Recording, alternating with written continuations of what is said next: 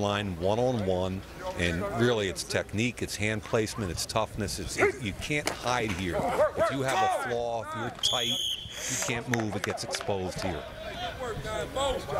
There's Darius Smith again. We saw him last week at the East-West Shrine games. He showed up on game day.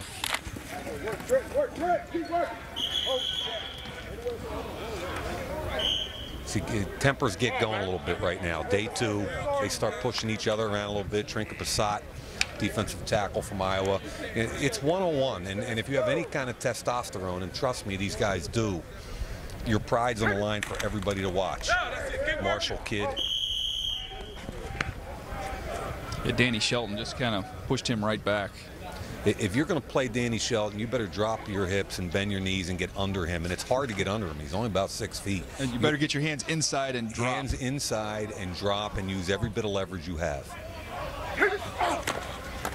Lake Tomlinson from Duke. And that's a kid that in short areas is gifted. Now, the further he moves, the more his lack of mobility gets exposed. But I like him as a starting guard in the NFL. He's really strong. You're right, though, Mike. When he gets up to the second level, he'll get off balance a little bit. Every now and then he'll duck his head, but he's a good football player. Here's a good matchup right here. TJ Clemming. That's it. Little punch. Kid from Penn State. Hadn't been punched like that in a while. TJ Clemmings, the tackle out of Pitt. Right tackle at Pitt. Only 2 years of college football. I'm sorry, 2 years on offense. Correct. 3 years as a defense player. Only 1 year of high school football. There you go again. Now that's where he gets. Now he's got the feet to handle that move, but from a technique perspective, he oversets. Means he goes too wide and he leaves himself exposed to an underneath or inside move. And what he's got to do is stay, because he's so gifted physically and so long, he's got to stay inside out and funnel people outside the quarterback. Stay patient. And there's another inside moves that Darius Smith that time beat Trent Brown from Florida, and that's what these offensive tackles have to concentrate on. Inside out pass protection. Trent Brown 6'8", 376. You're so long, it's like running around the block to try and get around him. Ali Marpet, inside, not used to those kind of angles. And trust me, Henry Anderson from Stanford. He's got length, he knows how to use it. Yeah, exactly.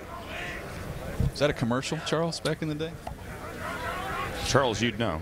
He's got length. No. Got me on that one. I think it's legs. Danny Shelton easy again. top, by the way. Come on. Max Garcia working on with Shelton. Shelton's just gonna. He's one of the rare defensive tackles that can be in on third down. He can get an edge and go. Clean it. Pretty good job that time. Robert Myers got stunned early, but re-anchored a little bit. That was against Marcus Hardison, number 11 out of Arizona State. Who's a load at 311 pounds with some get-off and quickness. Now this is Haverstein. He's a right tackle only, which means you better be real good. And he does a nice job washing the defensive end right down the line of scrimmage. Is that Orchard? That's Orchard. That's a pretty good job against a heavy-handed defensive end. And that's the problem with the undersized defensive end. If they get their hands on you, you're done. Orchard second in FBS and sacks a year ago.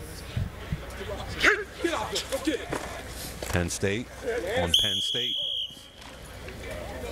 Good job by Smith. He's had 2 good days, Mike. Yeah, Donovan Smith. Hey, I watched about 3 of his games the other day when I realized he was going to be here. And he played left tackle at Penn State. I think he's probably a right tackle ultimately, but he's so long and he's so strong. He's a good football player. There's Donovan Smith against Deion Barnes there, Penn State on Penn State. I looked at my notes on him, Mike. I had latch/dump a bunch on the paper. That's And what does that mean? Explain that. Oh, well, that's a big win right there by Davis. But latch and dumps means you get your hands on a player and you put him on the ground. You get your hands inside, and that's what he does. Pancake, for lack of a better term. Pancake. The viewer at home knows that? Yes. Inside. Tomlinson. That's a good matchup right there. That's 2 men right there. You guys like Tomlinson at right guard? That's 2 tons of fun right there. Yeah, I think Tomlinson's a right guard, and that was against Shelton. And he did a nice job anchoring again. He's one of the few guys strong enough to anchor against Shelton.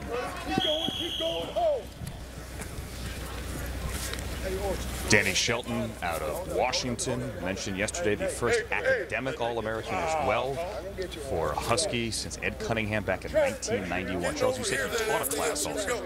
Yeah, he actually taught a class there the fall semester. Charles, what we got here, man? Nate Orchard winning quickly. Against T.J. Cummings. And that was hands more than that's what he anything. His hands, and he was able to get upfield on him. And Clemmings, what I've noticed on Clemmings is his head drops a lot. Yep, he overextends. And he overextends, head drops, and that gives those guys an opportunity. But that's just going to be coaching. It's going to be, him putting that little bit of time in. But you can see all the rest of the tools that are there. Yeah, I mean, I came out pushing him hard yesterday, and he's really struggled on the one-on-one drills. Oh, he's late. He's getting ready to shoot his punch, and he's late with his hands a lot. Pretty good job inside that time. Is that Garcia? That's Garcia. Florida.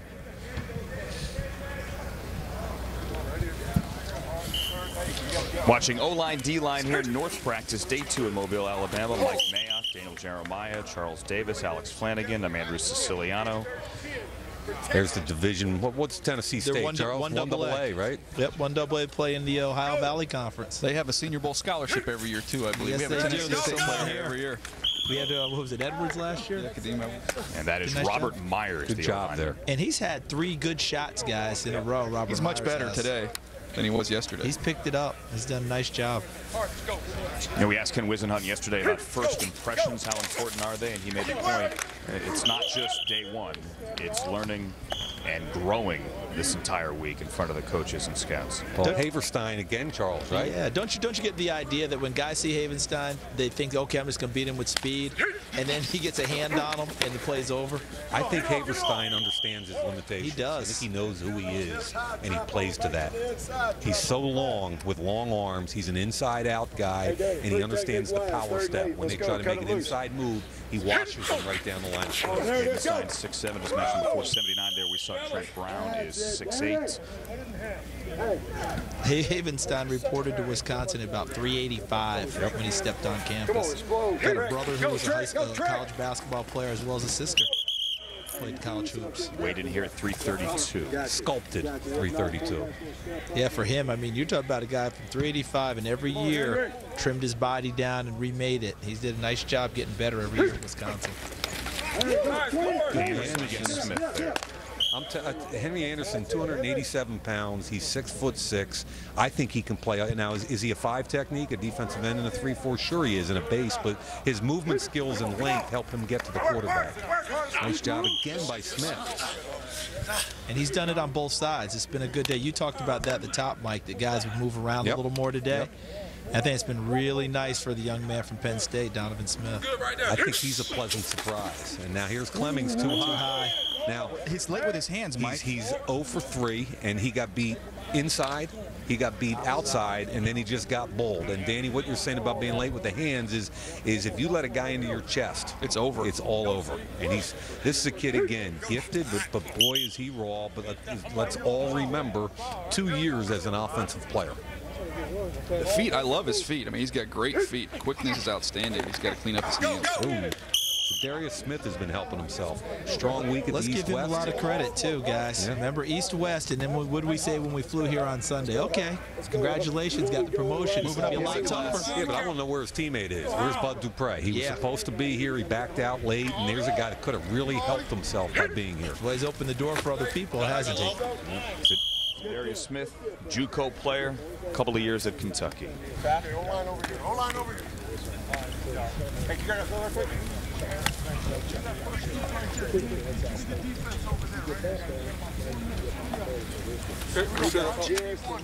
Watching the O-line and the D-line here, day 2 of practice at the